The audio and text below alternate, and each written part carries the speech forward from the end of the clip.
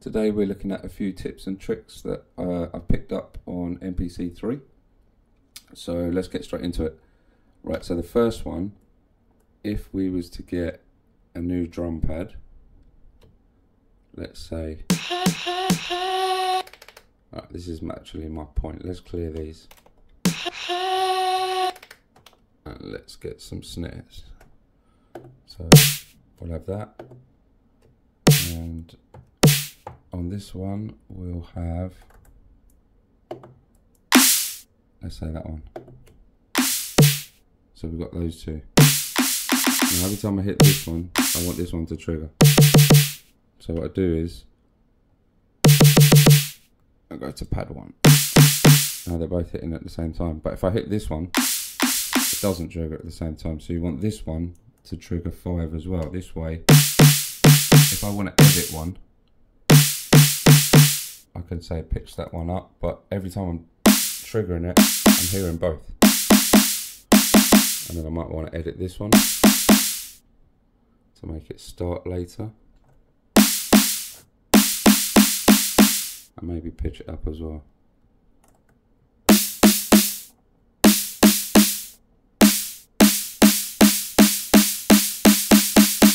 So see, it's an easy way to be able to trigger both and still edit the other one at the same time. The next one I wanted to look at, it's not really a trick per se, but if we zoom into the waveform, you start to see lines. So it goes into an even higher resolution than it used to when it comes to waveform editing. Normally you would see that, but I don't know if you can see on the camera, there's lines, which is really cool. So it goes further in detail on the waveform. The next one was loop points. So if I was to get a vocal up, November of 19. Let's delete this one for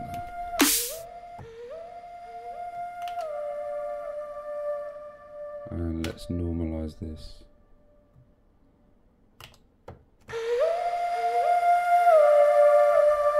So if we just make it this long and we put a tail length on it, I don't remember before, watch the playhead, you actually been able to see it come backwards and forwards, so that seems to be new. Okay, so the next one, I'll show you what we do with the next one. We'll get the same sound.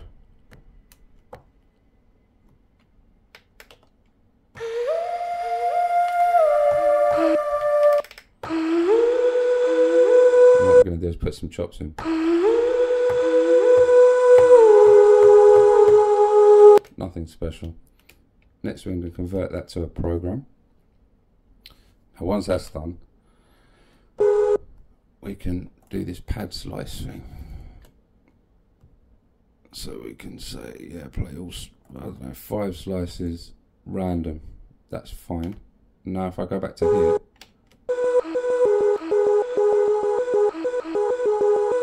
that could be a tune starter on its own. I mean, don't get me wrong, not this specifically, but let's try.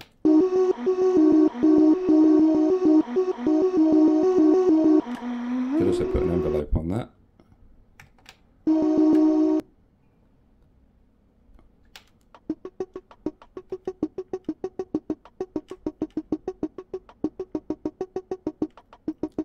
So essentially, you don't have to use percussive stuff, you can do it with anything. It's quite good for atmospheric stuff and melodic stuff. Okay, so the next one is, right, let's get rid of a couple of tracks that we're not using. Let's get rid of this one.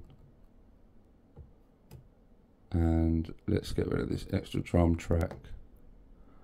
And this vocal. Right, okay.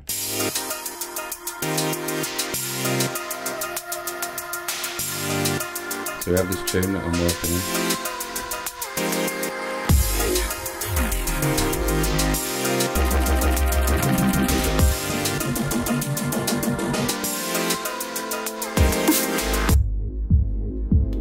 If we look at the mixer,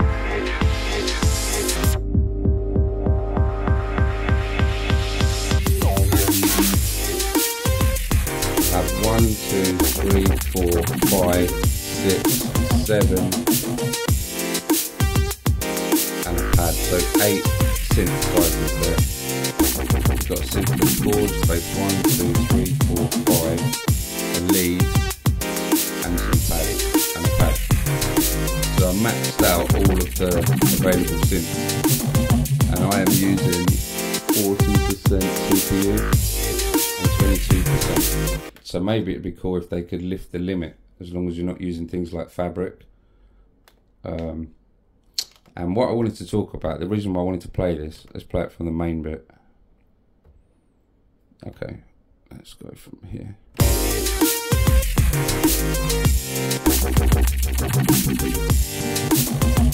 There's multi-band compression. So there's nothing to have multi-band compression on here. What I've done is, they do have a maximizer, and what a maximizer does is brings the low level of stuff up, rather than crushing the peaks down, it brings stuff from the bottom up.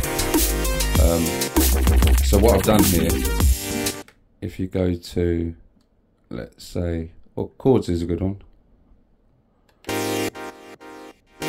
I have split it into 3 bands. So send 1 is a kill EQ with just the low. So send 1 is just for our low end. And then again, it's got a maximizer. And I haven't changed the settings, I've just put 1 on. And then for 2, I've done the same, but it's mid-range with a maximizer. And then I've wanted the mid-range to pump. But you notice I haven't made anything else pump. So you can treat the bands individually. And the last send is just high end, again with a maximizer, unchanged settings. So this sound, for example, it doesn't need a lot of low end, if any. But if you start taking the mid-range out, you can get it to sit somewhere in the mix where you like it. So you have more control over each individual channel doing this. So the only other thing that you need to do is make sure that the output for the channel is sent to 3 and 4. This is another trick. If you send stuff to 3 and 4, because there's nothing coming out of my output 3 and 4, it's like a dud. This is like a fake channel. So if I send it out of there, you won't hear a signal. The only reason you are hearing a signal is because I'm also sending it into these sends. So you have to basically, if you're going to send it out to 3 channels that are split into different bands, make sure that you turn the output of it to either 3 and 4 or an output that you're not using, so that you don't hear the original signal, you only hear the 3 bands. So it's a really good way of leveling stuff. So what I do is, if I get my bass sound,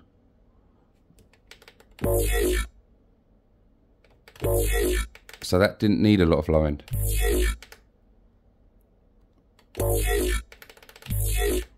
But that might be too much high end.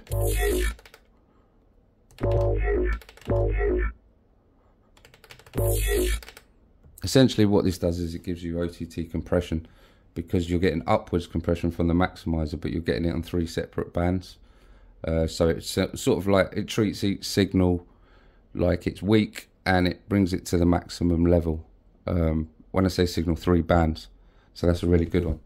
And I've set that up on a template. So although Akai want you to use these sends for reverbs and delays and stuff like that, because I can put a reverb on this channel and I can choose the mix amount,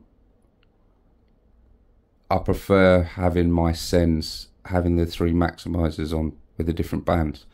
It's more useful to me, and I can sort of not gain stage stuff better, but I can mix each individual element into the track a bit better.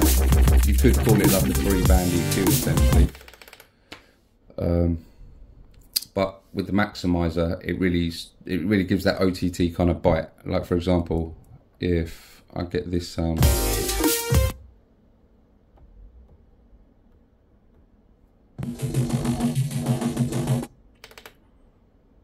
let's get one that comes in earlier. Okay, that's fine. If I just put the output of that back to 1 and 2 and take these sends off,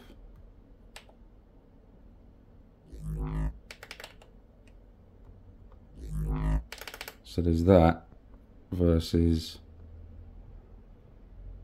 I'll put them on full. Turn the IO off. A lot cleaner and crisper. So if I'm using sub-factory, one of the first things I do is make sure that the channel is going through the 3 sends. So it's been split into 3 different bands and maximized individually. And I just find that gives everything a lot more bite. Anyway, thanks for your time, guys. I hope this has been useful. Don't forget to like and subscribe, and I'll see you soon.